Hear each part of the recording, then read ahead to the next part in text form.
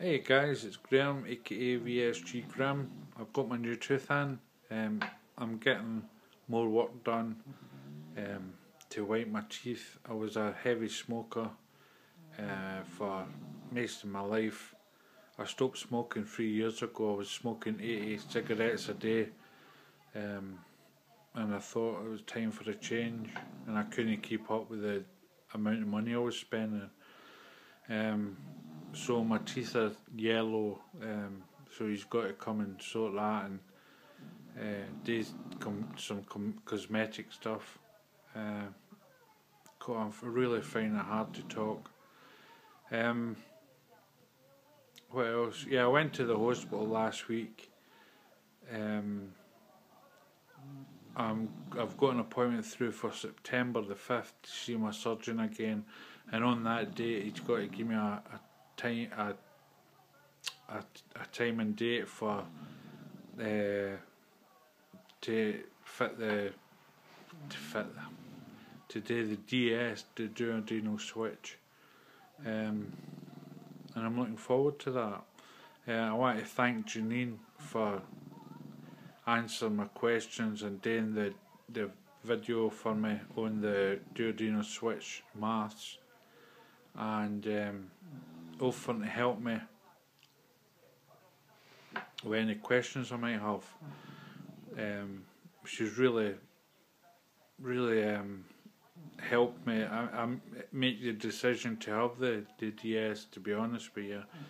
I've watched all her videos, I've watched all Paige's videos.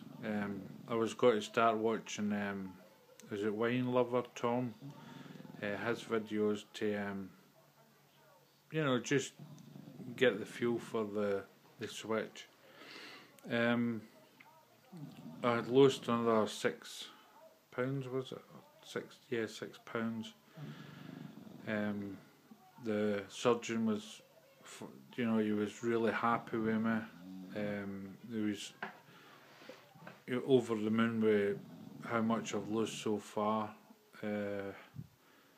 He was looking forward to doing the operation for me.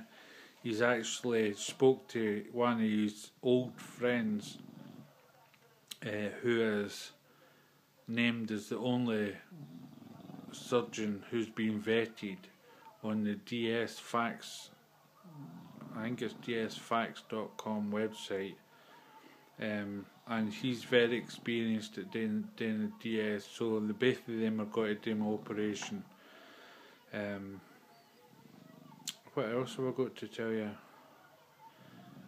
Oh yeah, I got an appointment through. I spoke to my nurse Louise, and she had suggested at she was telling me at the meeting they have every day, after I had been, the psychologist piped up and she would like to come for me to go and see her just to see how I'm getting on, before the switch. So I've got an appointment to see her next month. I told Louise I just thought she was touting for business like a wee prostitute. I never said like a wee prostitute, but that's how I feel. Like I feel like they struggle to get business, you know what I mean? And I just feel that she's only seen me just so that she's got something to do. But I'm happy to do, and I'm just a wee bit sometimes. What else have I got to tell you? I think that's it. So, excuse me, the surgeon's trying to get me in for December or January. I've got a wee bit of a problem with January because I don't know, I'm a bit a lot of people in my family have died in January. So I'm a wee bit superstitious about January. I don't know why. But you know, if it's for me, it'll not go by me. That's the motto I live by. You know, if I have to have it done in January and it happens, oh well, you know, I'll not be here to worry about it. Anyway, I'm just looking forward to getting it done. I'm trying to do as much research as possible. I've not really had time to look at videos and comment on videos much lately, because me and Sarah, my wife, are trying to get as much decorating done as possible, but my mind says I can do it, but my body's not ready yet. I'm really struggling. I had to she had to sit me down and give me like a sugary drink the other day. I nearly collapsed. It really depressed me because, you know, this house hasn't been decorated for years because both myself and Sarah suffer from bad backs. So it really has to be done bit by bit, and you know, it's embarrassing for me. I don't like having a house that isn't decorated, and it's really frustrating when you do a job for a living, or you've done a job for a living like decorating, and you love to transform places, and you can't do it for your own house because you've not got the strength or the energy. But I'll get there in the end. You know, I'm positive about that. Life's only getting better and better and better. I can't complain about, you know, it's the best thing I've ever done, getting the operation. And you know, for a long time I sweated over the small things. You know, being a man, I knew that one of the problems that I did have was the fact that somebody was got to stick a hose up my willy, and I know that sounds weird, but when I woke up for the operation and they had done it, just for men out there watching, they put it in while I was sleeping, so I didn't feel it going in, and when I woke up for my operation, it was like bliss, knowing that it was in there and that I could just drink as much as possible and just lay there.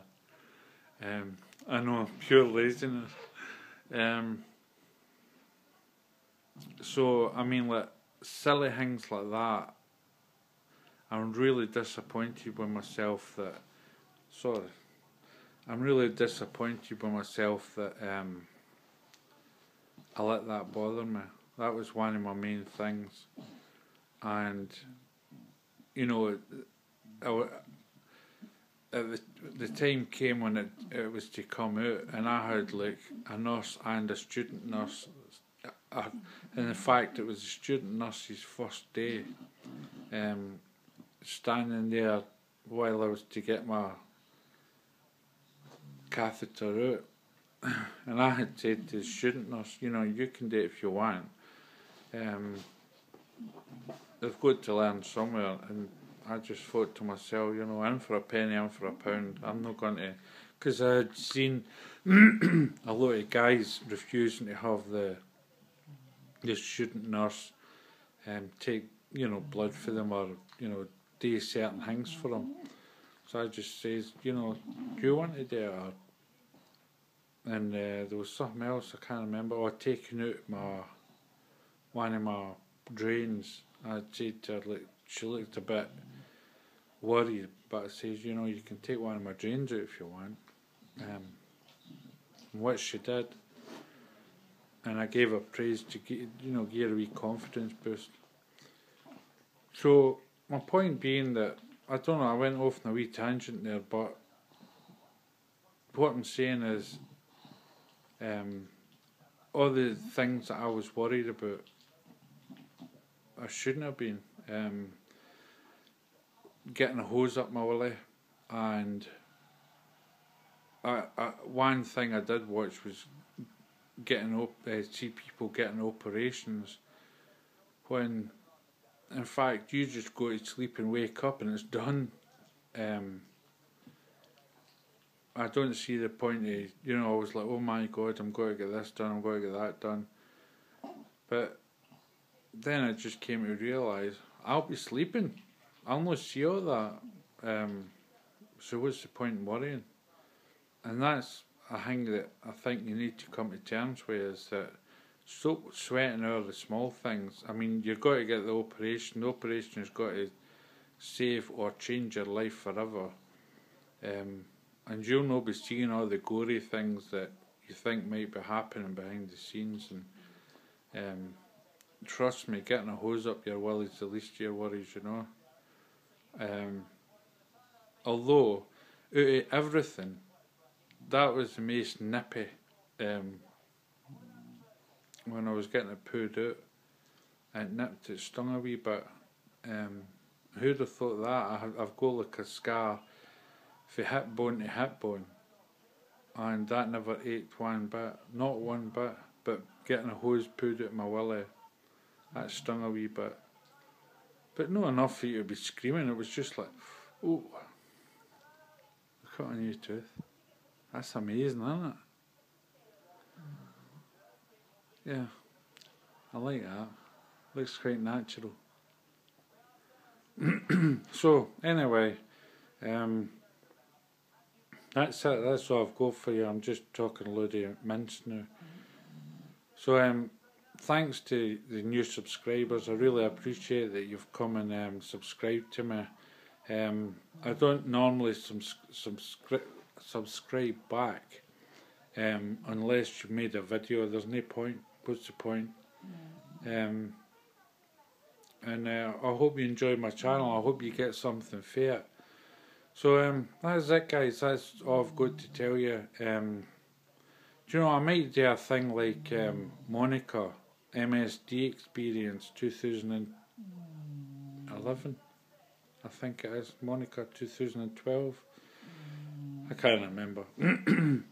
Where, you know, you can ask me anything. In fact, why don't we just do that now? I'm just going to follow on what Monica did.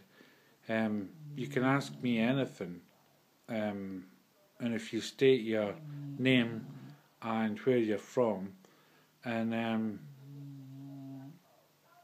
I'll answer anything.